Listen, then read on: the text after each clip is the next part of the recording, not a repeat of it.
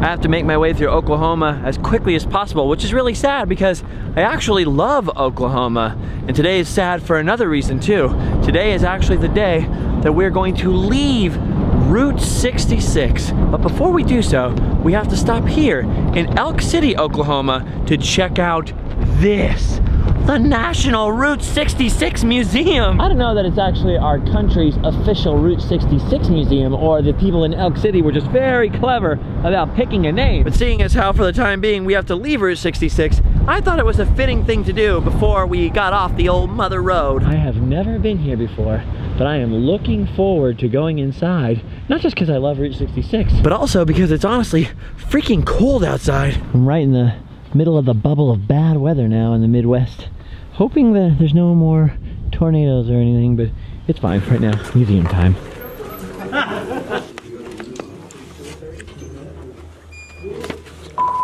You start your visit to the Route 66 Museum by watching a 15-minute movie. Oh, here it goes. All right, this place is divided up into several small museums, the first of which in here is the Transportation Museum. It's pretty awesome in here, but it's also dead silent. Seriously, it's so quiet. Look at this area, it's like a mock drive-in theater. They even have a real back seat of a car. Yeah. It's just like high school. I'm all alone. It's playing the movie for me. Ooh, I love this one. Just past the back of a car, we have the front of a car. I'm not sure why we can't just have one whole car, but I'm happy anyways. I just like sitting in things. Scoot over here. All right, old school. If you push the gas pedal, you start a simulated cruise down Route 66. Whoa. It's making engine sounds. It's so realistic. Yep. This is pretty much what it was like 10 minutes ago. What the heck was that? Okay, that noise is giving me anxiety. I've had enough. There's also a bunch of motorcycles and an airplane in here. Boy, after I pushed all that stuff, it got a lot louder. I feel more comfortable. Look at that cool airplane up there. Also, there's this fire truck here. This looks a lot like the full-size, real-life version of what you see at Disneyland with that little fire engine. It's a 1917 model fire truck. And it was really hard to squeeze in here. A fire pole. This is always a good sign. Oh yeah, fire pole time.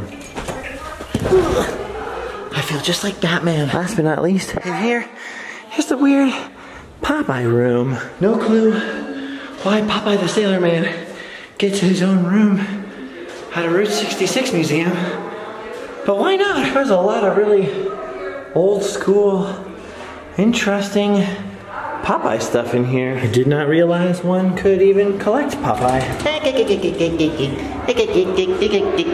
You guys remember that old Robin Williams Popeye movie? For whatever reason, man, that movie scared me as a kid. Just something about it.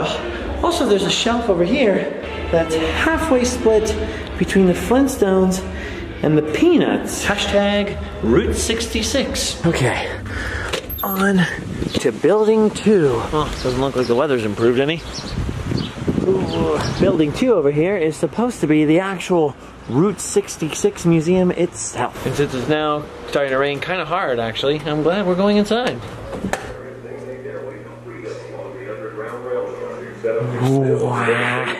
Wow. Look at all this stuff. Ooh. It's one of those bubbles. You stand under it and you can listen to stuff. No time. I'm weird with museums because sometimes I want to take like 7 hours and read every single thing. And sometimes I'm just like, what's next? What's next? Today is one of those days. Hey, look. This is where we were. Remember when we were in Ludlow and when we were over here in Williams and we stood on the corner there. We did other things over in this area. Oh, speaking of Robin Williams' Popeye, dude, there's a lot of cool stuff in here. Look at this old Model A. Oh, these bubbles keep attacking me. That seriously sounds like Troy McClure is narrating. Look at the old sexist treehouse. America. And this couple here just got married. And where are they heading? Tucumcari. Remember yesterday when I made that joke about that rundown motel being a honeymoon spot? Looks like I wasn't joking at all. Congratulations, people. Look at this old school Indian trading post. I don't know if this is accurate to what we've experienced so far, but we've certainly seen a lot of Indian trading posts, haven't we? We even saw a live rattlesnake. That's weird. Oh yeah, all of this is looking very, very familiar. Except the old army jeep. This is amazing. This bubble's talking about Tucumcari. That's so weird. Tucumcari was yesterday. Knock it off. Look at this thing over here. This is awesome. There's the tourist court thing. We've been looking at a lot of those. And this is Doc Hudson, the Chevy version. I'm not sure what the skis and stuff really have to do with Route 66, but this apparently has something to do with filming The Grapes of Wrath. At least that's my guess. Don't judge me. I've never seen the movie, although I have read the book. They make you. You know, for being a relatively small building, this place is actually super cool. Look at this room here. This is awesome. I'm familiar with the Corvette Stingray, but until this moment, I'd never heard of the Studebaker Hawk. I gotta be honest with you, this thing looks pretty awesome. I bet I'm getting better gas mileage in that Nissan Versa rental car that I have out there. But I would look so much sexier if I were driving this. Alrighty then. Last but not least, the replica gift shop. Although, fair enough, because I think if we've learned anything about Route 66, it's that the gift shop is essential. Not just in a joking way, but I mean, that's the lifeblood that keeps things open on the side of the highway. And I, for one, am proud to support many of them. Ooh, oh, wrong side. There we go. Out here, beyond all the rain, is the Old Town Museum. I really don't have much time, so I can only go look at it quickly if I go at all. I don't know if it's gonna be worth it. Oh, what the heck. You only have one life, right? Might as well check it out. Dang, I would love to stop and read the signs about the old Cruz farmhouse and the Elk City High School bell and the Rock Bluff School and all the others. But it's raining in my face. I just now realized I could have pulled the car up here, but it's okay. Hello. Hello. Okay, let's see here. Mr. and Mrs. O.H. Young built this old house. Oh, well, this must be them. Mr. Young, how you doing there? Oh, Mrs. Young? She doesn't look that young to me. No offense. This violin was carried out of the South by a former slave. Here's the least white wedding dress I've ever seen. A bed that somebody slept in. And all kinds of other really creepy stuff. I'm glad this rope is here to protect us from Annabelle. And from this kid that owns her. Oh wait, but your creepiness. I mean, you're no harm. Actually, just when I thought this place couldn't get any creepier, I looked down at the pamphlet and found out that after this was a home, they used it as a funeral parlor. So there were a lot of dead people in here once. That doesn't weird me out at all. I'm not afraid. Oh my God, what is that? That's what they do in salons? Oh, forget that. Madam, this is a very important room.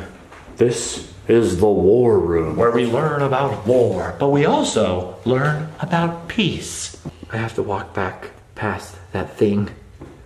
I really don't like it. Yeah, how you doing there? You stay right there. There's also an upstairs here that has a rodeo museum in it. I honestly really don't know anything about rodeos.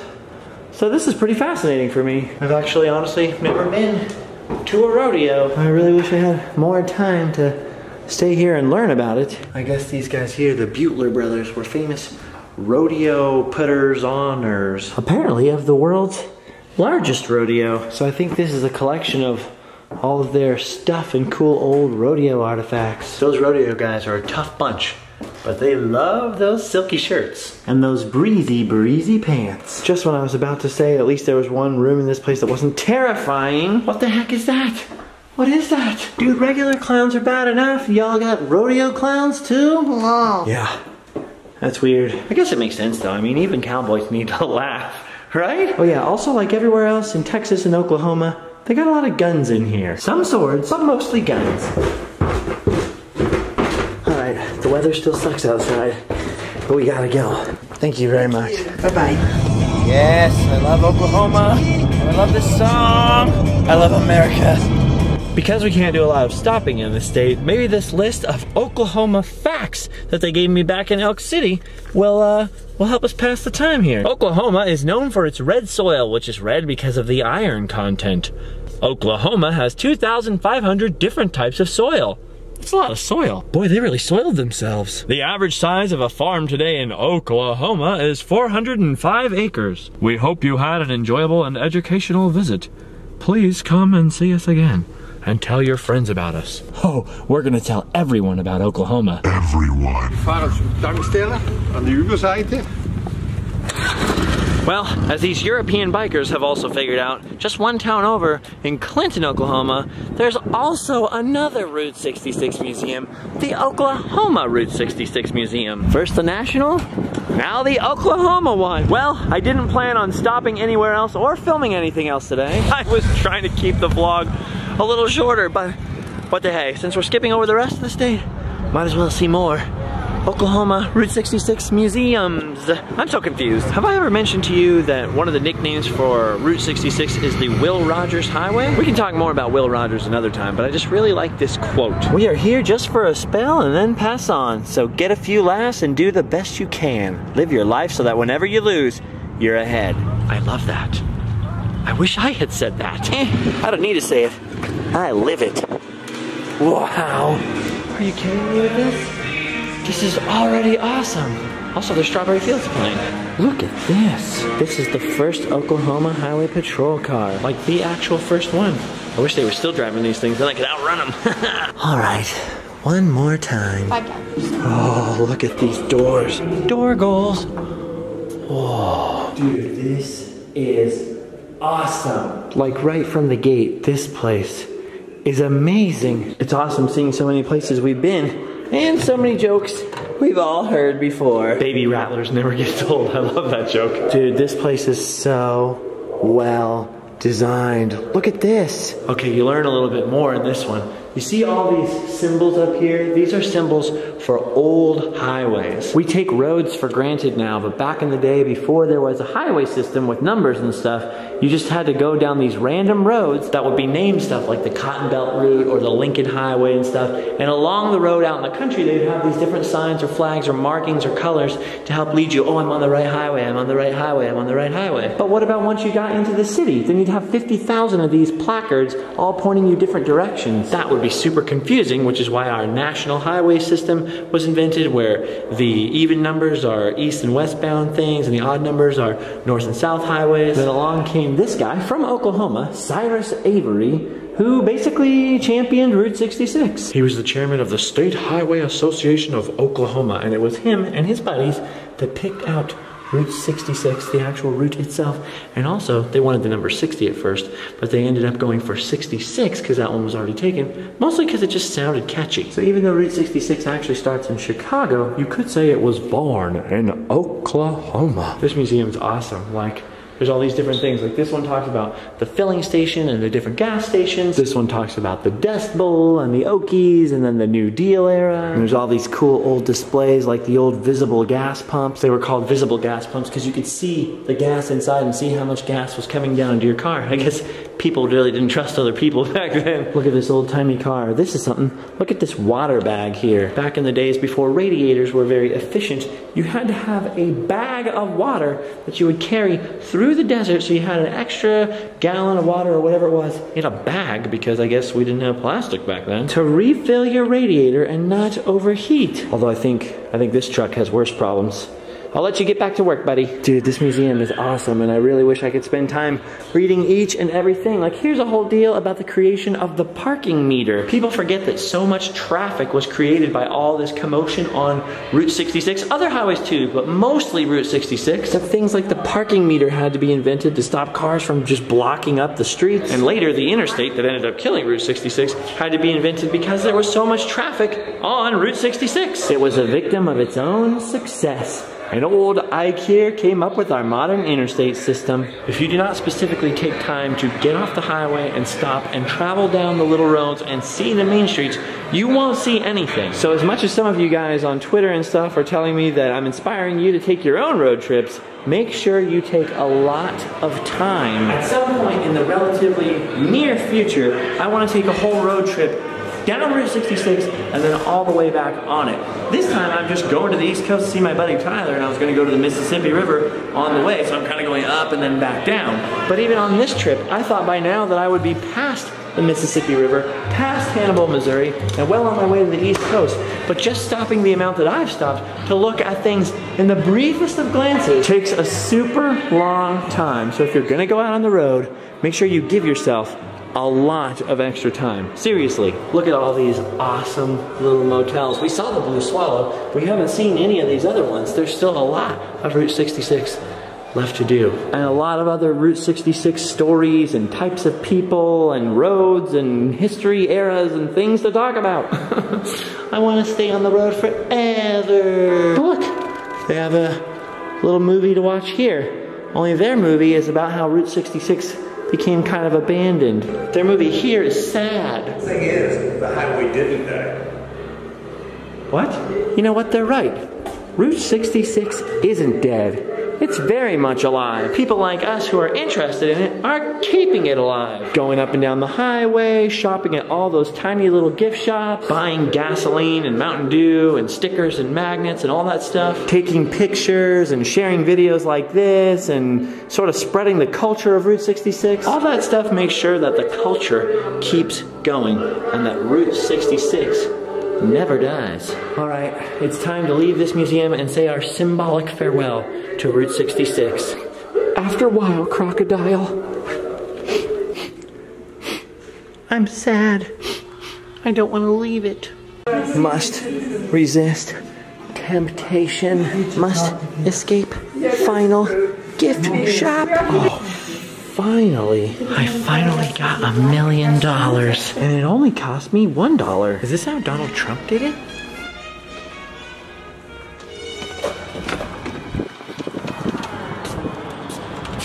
Sad. Well, as unhappy as I am to leave Route 66, I am stoked on new adventures and seeing my buddy Tyler. Make sure and check out my t-shirts and hats and all the other links and stuff down in the description, and if things keep going well and keep going the way they're going, then hopefully we'll be back on Route 66 before the end of the year and do the entire thing, Chicago to LA or vice versa. For the moment though, I gotta get to driving.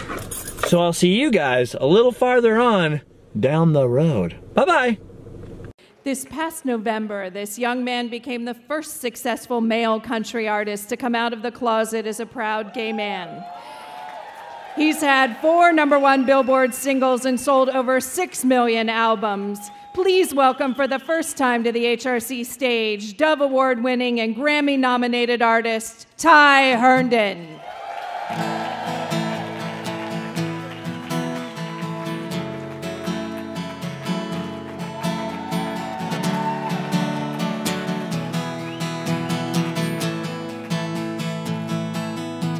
Well, the world just lost 2 lonely people. The world just lost 2 broken hearts. The odds were against it, but baby, here we are. In our own little place, in our own little corner, this old cold world has got a little warmer. For the rest of my life, gonna hold you in my arms.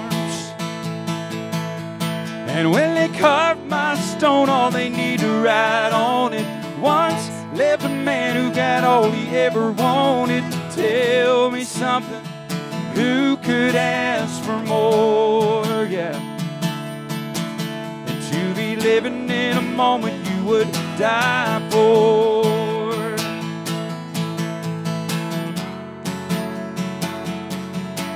If we never get rich on what money can buy, it don't matter to me.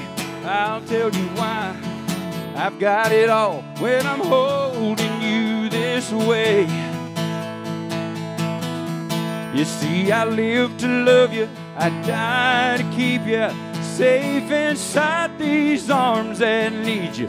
I'll be loving you with the very last breath I take. And when they carve my stone, all they need to write on it once lived a man who got all he ever wanted. Tell me something, who could ask for more than to be living in a moment you would die for? Ashes to ashes and dust into dust, I'll lay beside you forever in love. And when they carve my stone, all they need to write on it once lived a man who got all he ever wanted. Tell me something, who could ask for more than to be living in a moment, loving every minute? Tell me something, who could ask for more than to be living in a moment you would die for? You would die for. Getting married to whoever you want to in the state of Texas, you would die for.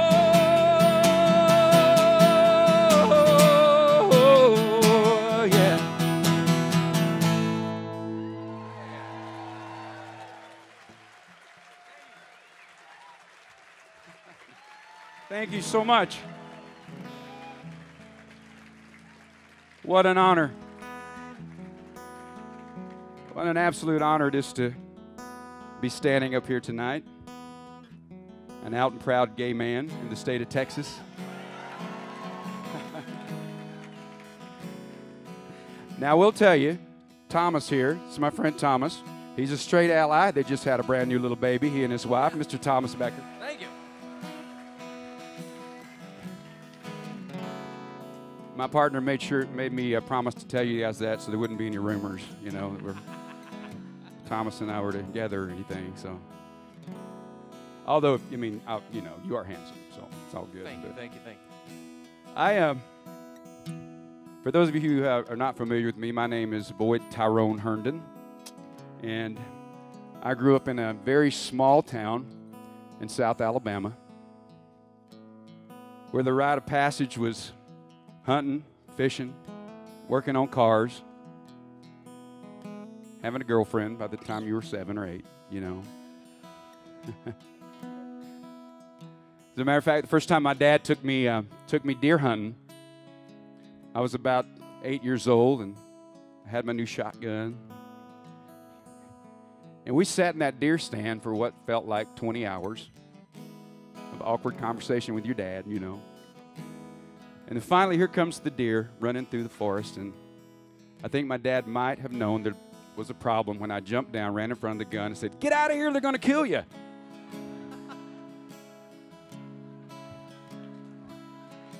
It's true. Well, you know, I knew I was a little bit different by the time I was 10 years old. My mom argues with that a little bit because she said around 8 years old is when the underwear ads out of JCPenney catalogs were missing. And she said that publicly. Thanks, Mom. But by the time I was 11 years old, I was raised in a very evangelical family, and we were traveling all over the country. I was a child prodigy, a child preacher, seeing people get saved and come to the Lord. And one day, we had a visiting evangelist, and he preached on the sins of homosexuality. Didn't really quite understand what that word meant. I just knew I was one. So in an instant, I was changed. And I wasn't changed in a good way. I was transformed from this vibrant kid into this little shy guy who had no confidence, who was broken. all in a matter of 10 minutes. And I carried that with me almost my entire life. Then one day I found out I wasn't broken. I found out I was made perfectly in the image of God. Yeah.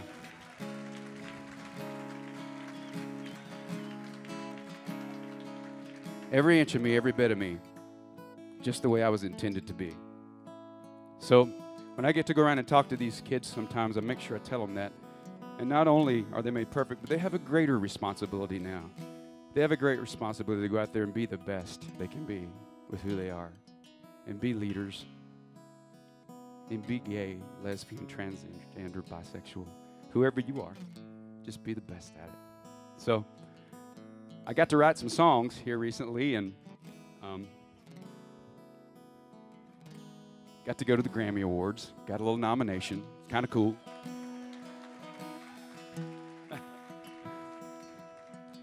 Katy Perry told me that her mom had my cassettes.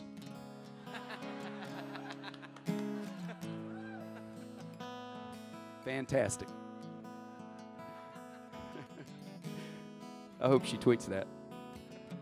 All right. Thank y'all for letting me be here tonight. God bless you. God bless you for having me. I'm so proud to be a part of this family. I am.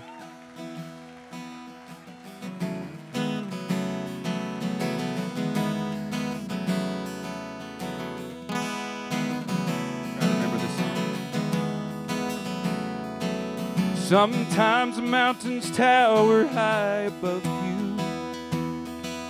Sometimes the current's just too fast to swim. Life can carry you all kind of places. Journey on. Sometimes in the moment of your weakness, when you're on the edge of giving in, just hold your heart before it falls to pieces and journey on. Journey on, hold your head above the water. Journey on, you can weather out this storm. Journey on, there's a better day coming, a better day than you've ever known. Journey on, someone's waiting by the river, waiting there to take you by the hand. So make the most of all that you've been given. Journey on.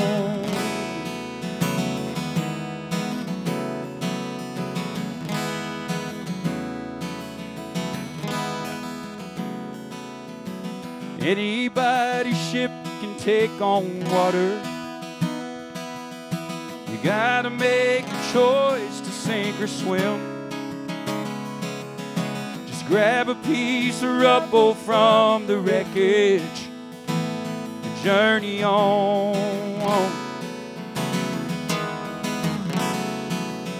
Too many times your heart will leave you stranded, and you will bear the scars of where you've been. Don't be afraid to ask for new direction, yeah. Journey on. Journey on, hold your head above the water. Journey on, you can weather out this storm. Journey on, there's a better day coming, a better day than we have ever known. Journey on, someone's waiting by the river, waiting there to take you by the hand. So make the most of all that you've been given. Journey on. Journey on, people. Let's journey on.